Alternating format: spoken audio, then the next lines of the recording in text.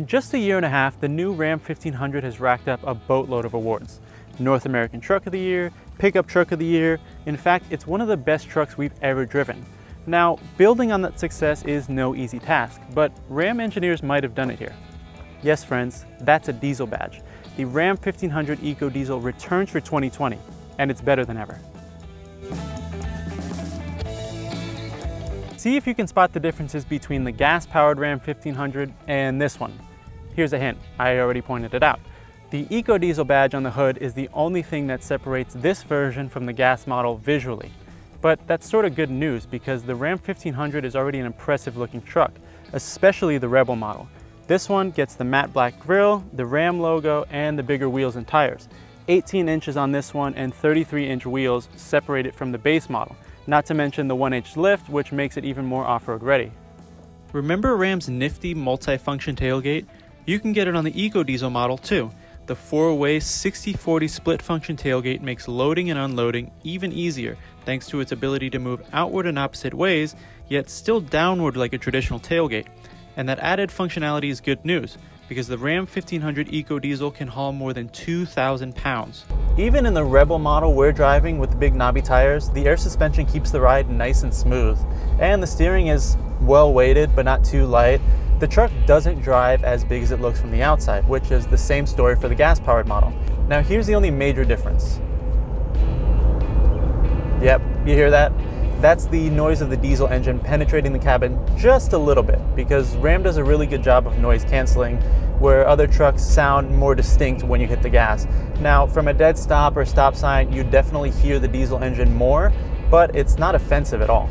We also spent some time in the EcoDiesel Limited model, which sheds the Rebel's off-road cues for bigger chrome wheels, a more posh interior that includes nicer leather and impressive detailing, and handsome upscale styling on the outside.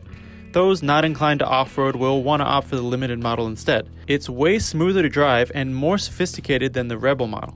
So let's look at the numbers. 260 horsepower doesn't sound like a lot initially, but consider the torque figure.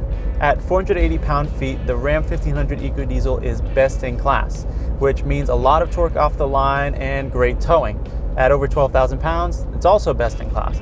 But in the Ram Rebel especially, this engine makes a lot of sense. While it's great on-road and great for towing, it's awesome off-road. The Ram Rebel EcoDiesel is one of the only trucks in the segment with a diesel off-road option. With all its features, this Ram can wade through 30 inches of water, climb up steep inclines, a torquey diesel engine aiding it the entire way, and crawl over rocks thanks to a locking rear diff. Tons of torque combined with the traditional Rebel's impressive off-road kit makes the diesel-powered Rebel just as capable, if not more so, than its gas-powered sibling. So let's do some good news, bad news here. Bad news is Ram hasn't provided fuel economy numbers yet for this, which makes it hard to compare directly to the F-150 and Silverado. But good news is we're seeing some pretty good fuel economy numbers just in our initial test.